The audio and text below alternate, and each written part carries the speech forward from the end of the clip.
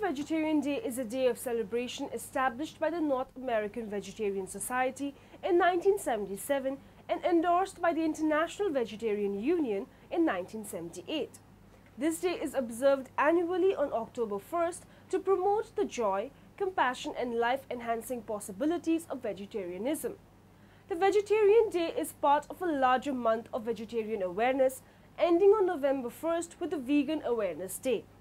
This day opens up opportunity for non-vegetarians to learn and try the vegetarian lifestyles. Countless studies have proven that a diet filled with fruits and vegetables is good for our health. Vegetarians have taken this path for their health.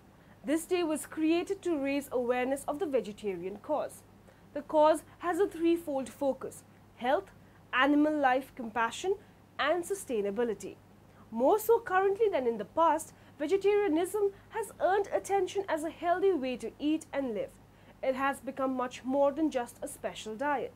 In fact, many people consider vegetarianism to be an entire lifestyle that can affect not only the types of food you eat, but how you cook, shop, and operate in your daily activities.